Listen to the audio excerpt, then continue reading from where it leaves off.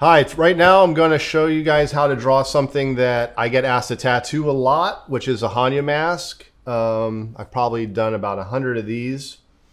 And throughout the years, I started to really, understand them more and more. At first, I just kind of drew what I thought looked cool. And if I look at it now, I don't think it looks that great. But it's still something that I'm still developing. But definitely when you draw a Hannya, there's certain planes that are very important. So one thing I'll do is I'll try to determine like how big I'm going to do it first. And what I'll do is I'll kind of do quick sketching. I'll do like figure out like where the forehead is going to be. And then I give them, sometimes you can do different size noses. You can make them quite large. And then the eyes are a little bit close together. So once I figure out like where the eyes and nose are, everything else kind of falls into place. And you can readjust like the size of the head, but I like to get a basic dimension. So a Hannya is actually a female demon. So they have like a little bit of a jealous, worried look. They're not always they look angry, but they're also sad. They have a lot of grief. So I kind of bring out see, here's the eye. I bring out the forehead pretty far, and then it goes back and then up. So I like to kind of work out all the planes and the angles. And then around the eye goes the cheek, and I'll have that come out almost the same angle as the forehead here, and then it tucks in behind the nose there.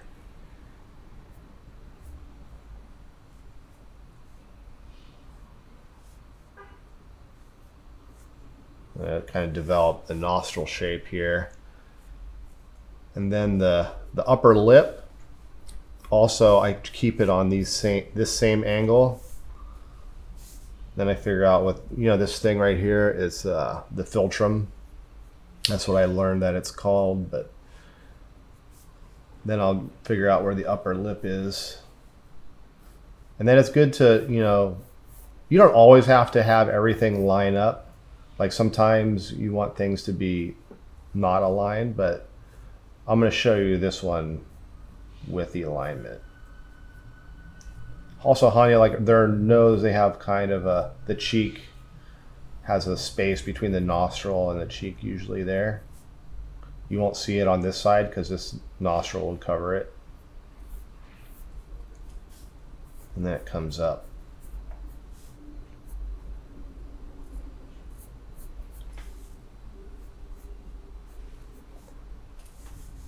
You guys following with me here?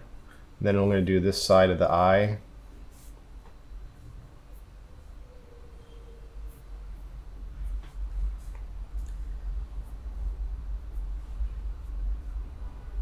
You can make the eyes like big or small.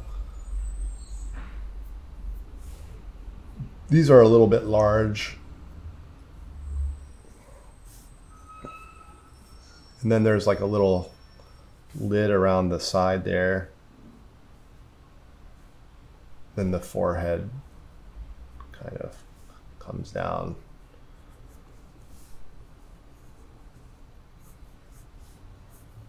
I'm drawing this a little bit bigger than this would. This is probably more like where the hairline will be.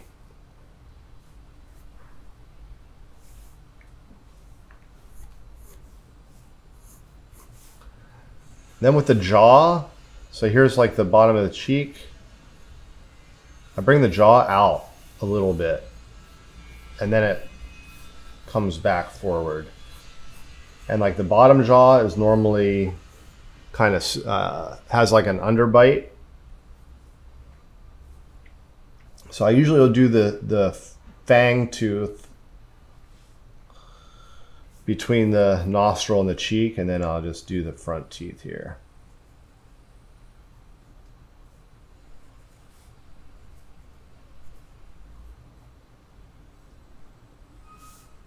the molars.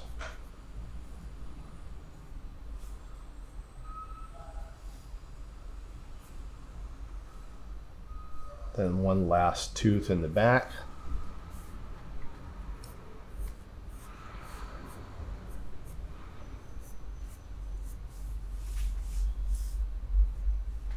And the bottom jaw comes down. I'll kind of have a little bit curve up.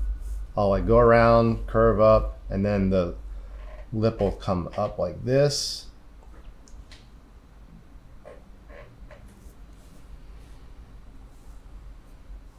Like I said, it has like an underbite, so these teeth will come out a little bit further.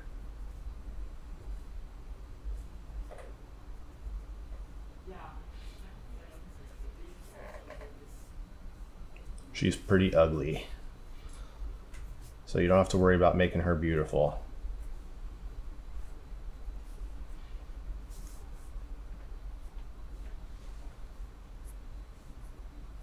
And I'll pop the tongue in there.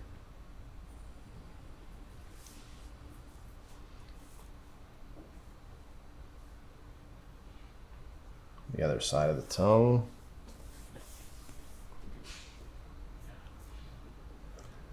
And figure out where the chin is going to be.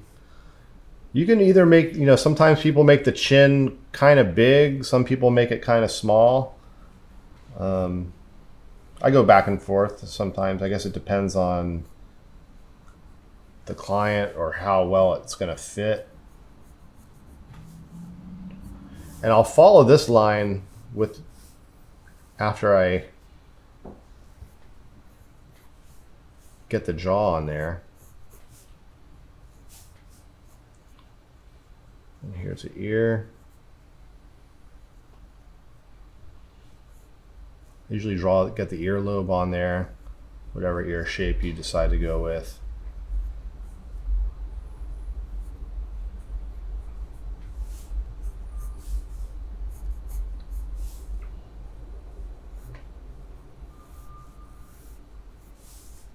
Then I'll get the top of the head in there.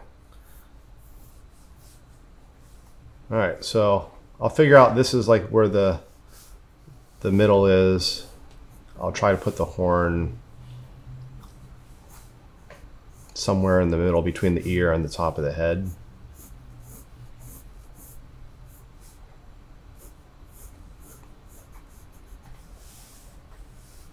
And the other one would come out from behind.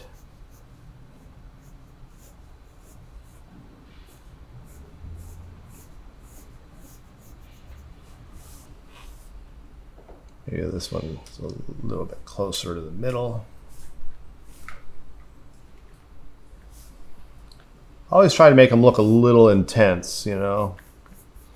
Don't want it to be too boring. And I guess I'll make this one a mask, so I'll put tassels on there. I will usually have them, you know, they come out of the ear, they come around the outside of the ear here. And then you just kind of do some loops. You can make these kind of wild if you want, but I usually just make them kind of regular. I've seen people do them where they're very angular, which can look cool, but I'm just going to do them round.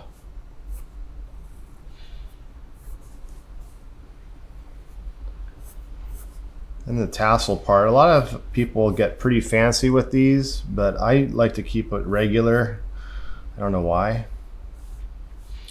So I'll figure out like the shape, which motion the tassel's going, and then I kind of have it round out. But I want to follow this curve.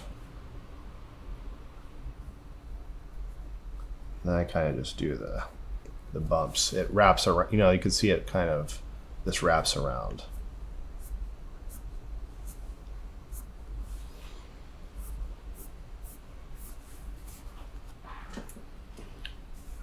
Then I'll do the other side.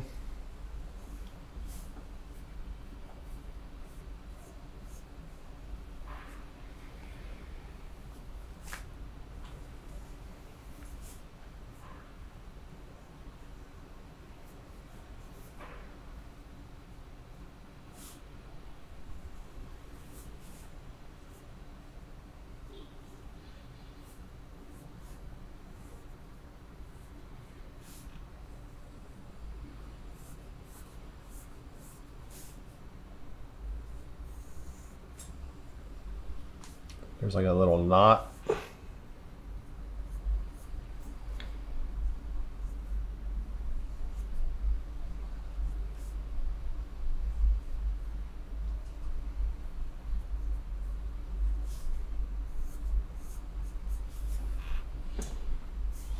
And, you know, say this is an arm, you know, you can like work out like different clouds, or, you know, a lot of people do like maple leaves. There's a lot of different things you can do. I wouldn't really suggest doing them with any other flower than like chrysanthemums or maple leaves, because that's kind of like, you know, they're symbols of death or fall, so they are more suitable for a Hannya. I'll just kind of get the hair in there a little more. I just do a couple rows of lines here. I'm not going to do this one like as fancy or as simple as I can. I'm just going to do it kind of like somewhere in the middle. You know, you can make the rope, you could either keep it solid or you can make it like rope, where it has like the twisted part.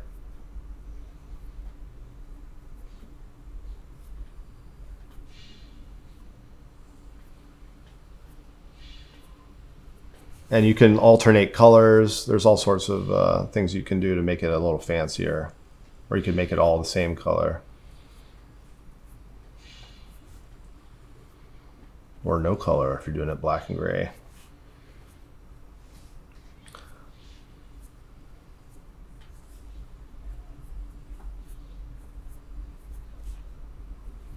I think in tattooing, it's good to try to put as many like repetitive patterns as you can into your design, and like kind of like the same shapes, you know, and movements, because it just makes something more pleasing to the eye. It gets a little bit of a rhythm.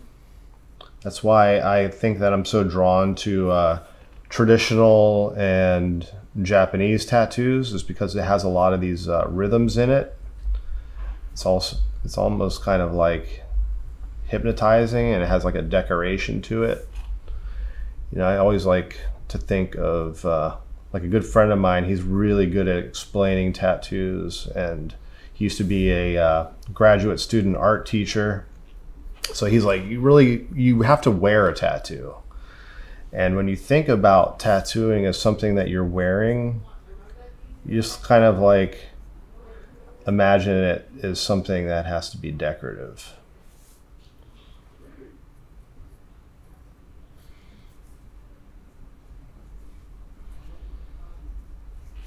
I mean, not that there's, you know, you can tattoo anything, and if you do a really good job, it's going to look cool. So, but for me, my personal favorite is something that has a little bit of a decorative quality. Then I'll kind of put in a little bit of shading just to see the shapes that I made.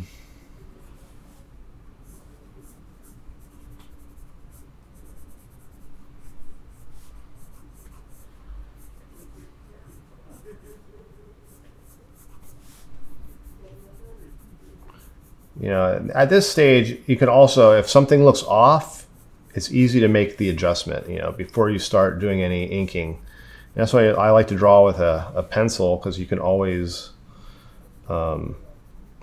modify anything that looks off. Like, I think I drew the jaw a little too thin. I like pushed it back. I moved the ear back a little bit. You know, no matter how many times you draw something, you're not necessarily going to draw it perfect without erasing every time.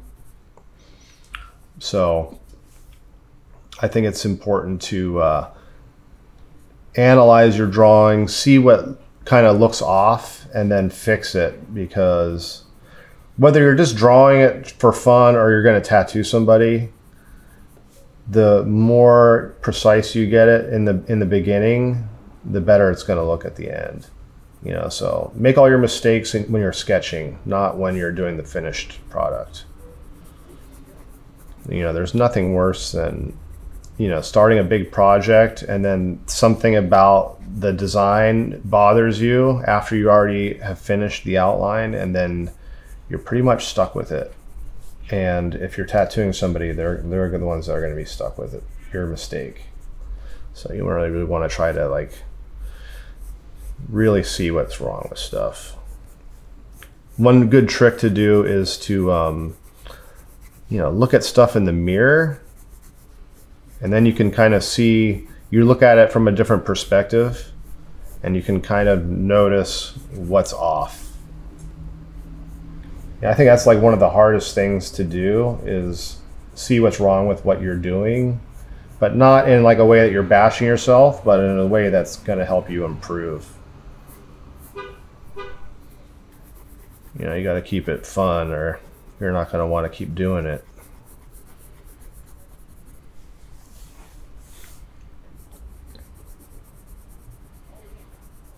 So once I get the shading in there, I'm going to kind of check it out, see if there's anything I want to modify.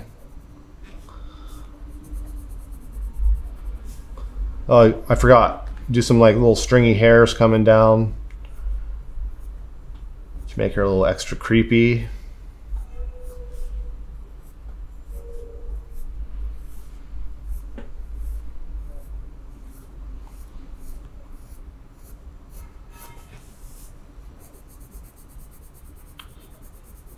Usually just do the hair solid black right here.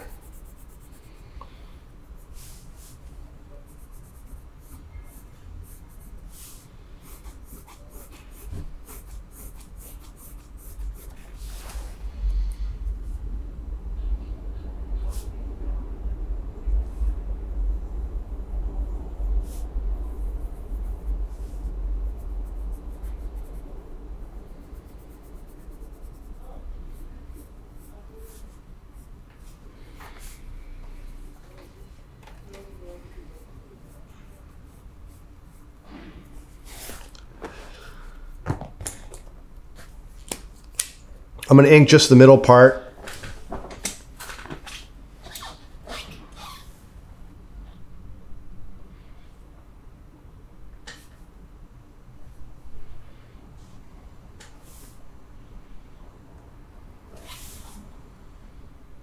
You know, at the end of the line, I like to press kind of hard. I get like a pressure sensitive pen. It's almost like a, you know, kind of like a brush pen.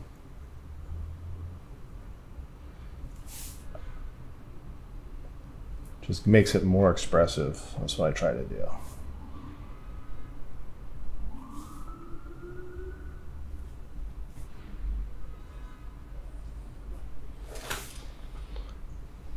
Sometimes when I tattoo, I actually do that too. Like I kind of try to control a line so that it can be a little bit lighter in some areas, and then you can go darker in others. It's just all about pressure. And I know like on Ink Master, I might lose because my line work isn't looking like it's made by a computer, but I prefer it to be a little more lively than perfect. You know, it's better to have personality than precision, if you ask me.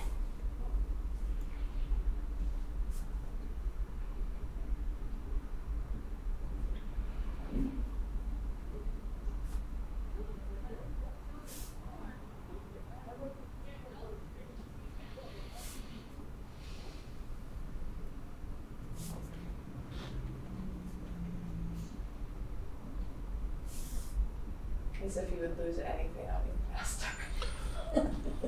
I would definitely lose Ink Master.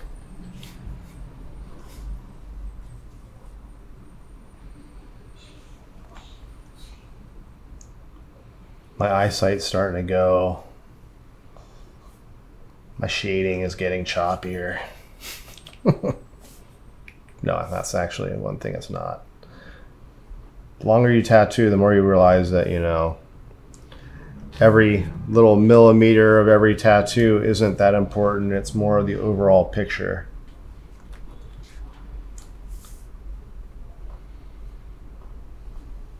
Because when you look at a tattoo that's like 20, 30 years old, something that's been lived in for a while, you know, those like really little minute things really don't matter.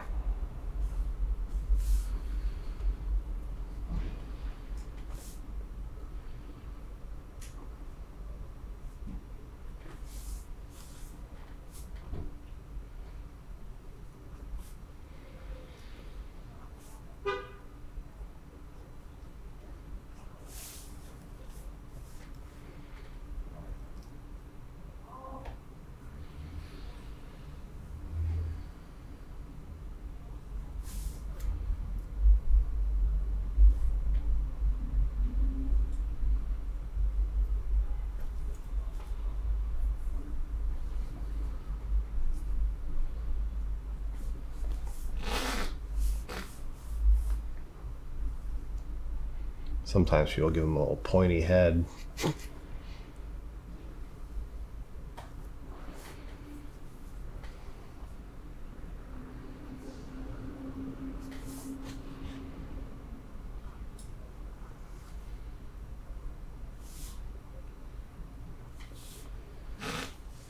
So one thing I noticed that a lot of people do when they draw a Hannya is they make everything kind of flat.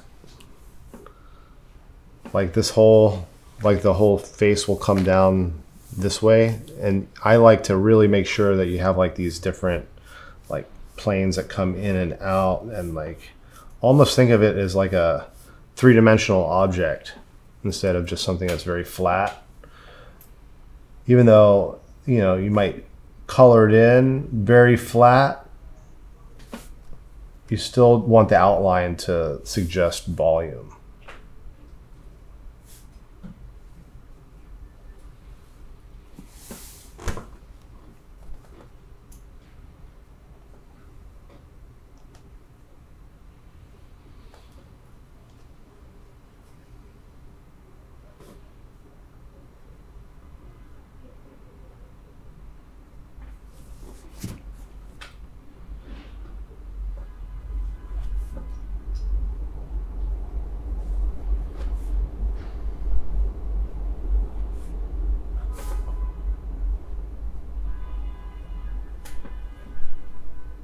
Sometimes people would do different eyebrows, but you know, this one, I'm not going to give her eyebrows. She got pissed off and shaved them off.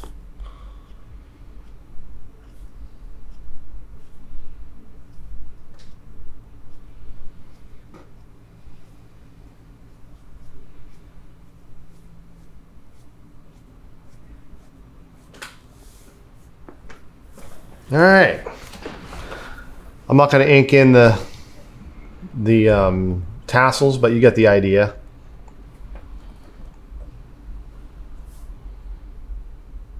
Can you pull it back towards you just slightly for the overhead? Perfect. There you have it. Hannya.